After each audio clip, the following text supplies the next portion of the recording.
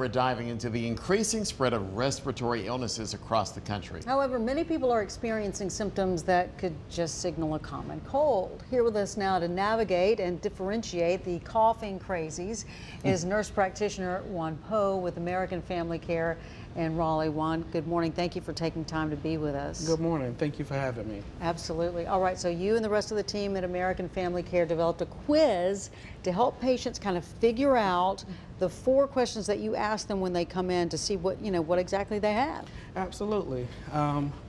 One of the things that we want to explore is how long have you had a cough, right? We want to know how long you've been experiencing this symptom.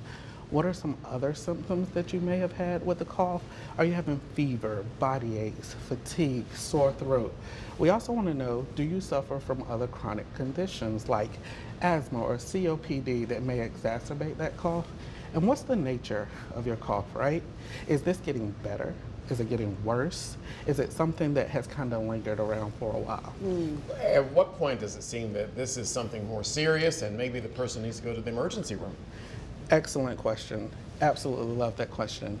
If you're having trouble breathing, what we call shortness of breath, if you have fever, if you're having pain when you cough, if you're coughing up any blood or to the point where you're vomiting, you definitely should be seen. And at AFC Urgent Care Raleigh Midtown, we can evaluate those things and help you decide if you need a higher level of care, like the emergency department.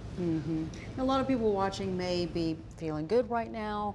What are ways that people can try to stave off any, is it the typical stuff? Keep your hands washed, stay away from someone who's sick? Absolutely. Good hand hygiene is awesome.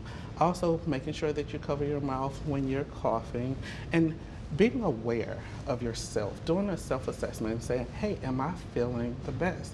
If you have some concerns, we at AFC Raleigh Midtown and abroad are happy to explore those things with you and get you to a better level of well-being.